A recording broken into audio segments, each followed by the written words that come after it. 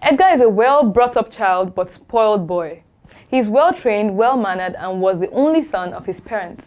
While he fell in love with Catherine Earnshaw, she only saw him as a tool to use to gain popularity in society, and because she wanted some of the qualities she saw in him.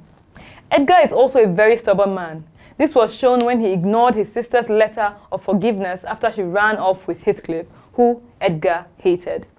Edgar's rivalry with Heathcliff lasted till he died.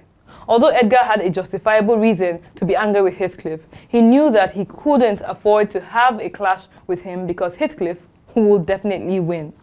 In the end, Heathcliff did everything in his power to make sure Edgar lost everything because he blamed him for Catherine's death. But one thing he couldn't take was Edgar's daughter seeing him before he died. See you in the next class.